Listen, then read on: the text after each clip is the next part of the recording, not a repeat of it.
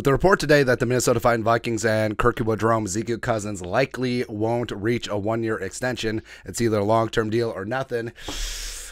It's more imperative than ever that the Vikings make a move and find a groove and secure their quarterback of the future for a succession plan, Brian Cox style. No, not the linebacker, the actor, and get it done. So we're going to do that in this 7-round Vikings mock draft. So start and then pause.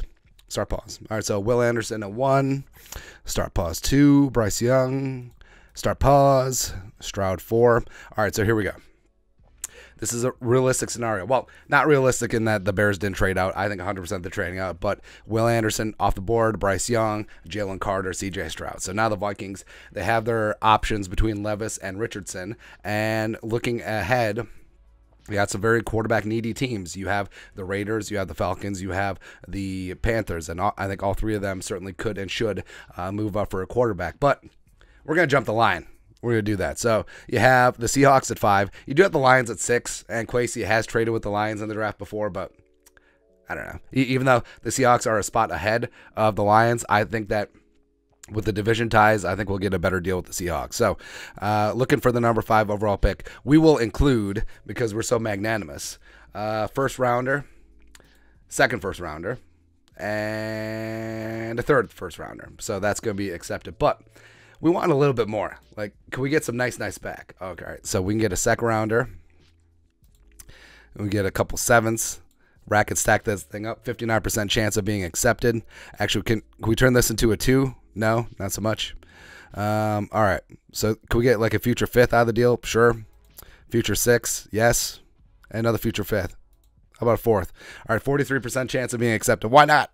Why not? What's the worst they could do? Oh, they could have said no, I guess. Doesn't matter. So we're on the clock. Now, what do?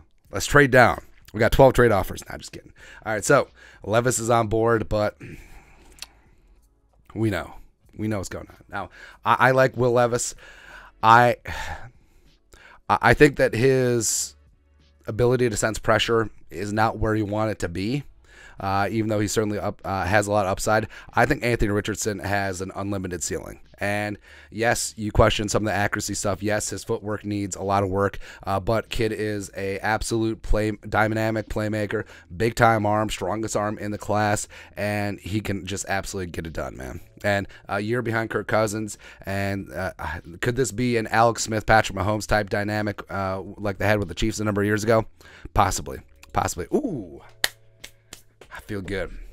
So even though we gave up 3 1s, we got a second rounder back, and we got a fistful of other picks. So I'm actually feeling okay. I'm actually feeling really, really good right now. Now, so do we pull a RG3 Kirk Cousins and double dip on quarterback after we just traded up for one? Nah. But Deonte Banks is there chilling.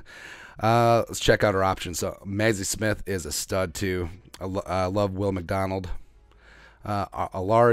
Ujulari's there, Tank Dell, Henley, but no, Deonte Banks is that guy. I think he certainly has Pro Bowl upside, and given the way that the Vikings want to play defense, he's got size, he's got length, he's got aggressiveness, he's got press man skills.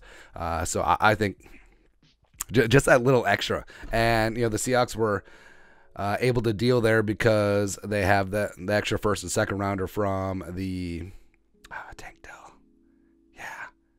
Is that what we do? This is how we do. All right, so checking out the board. Overshone is there. Really love him. Sidney Brown is a stud. Nick Herbig. Carl Brooks is a guy that I love a lot, especially since he's listed as edge. He's going to be a defensive interior in the NFL. Tank Dell is up there too. Man, I mean, I know that Tank Dell doesn't check the boxes of what you want size-wise, but he is just a friggin' playmaker, man. He's just a playmaker. I'm doing it. I don't care. I do not care. This is the IDC draft. I do not care. How about your damn opinions? Let's go. Hey, Carl Brooks is still there. Hell yeah. That's a hell yeah. Now, remember, he's listed as a DN, but he is a defensive interior player. Remember that. Let's see here. Colby Wooden is still there. Dorian Williams. Ivan Pace, I love. Yes, let's go. All right, so Ivan Pace. Heat-seeking missile linebacker. Maybe a little bit too much crossover with Asamoah, but having 2 Asamoahs ain't bad. All right. So do we just trust our board here? Dwayne McBride, rushing champ. Colby Wooden. I mean, I like Wooden a lot. Let's go. Let's go. All right, so now Wooden actually is that stand-up. How many picks do we freaking have, man? All right, so McBride. Got the running back. Go work with King Kenne. Going to work with Ty Chandler. All right, so we got 2 selections left. Want to go through. All right, so corner, we're good. Let's see here. Is there a versatile safety in there? Trey Dean, of course, yes. We're just going to take him. So not only is this a Richardson draft, this is a, I guess we missed out on the interior offensive lineman. Well. That's what free agency's for. Let's see, Bradford. Oh, Carvin. There we go.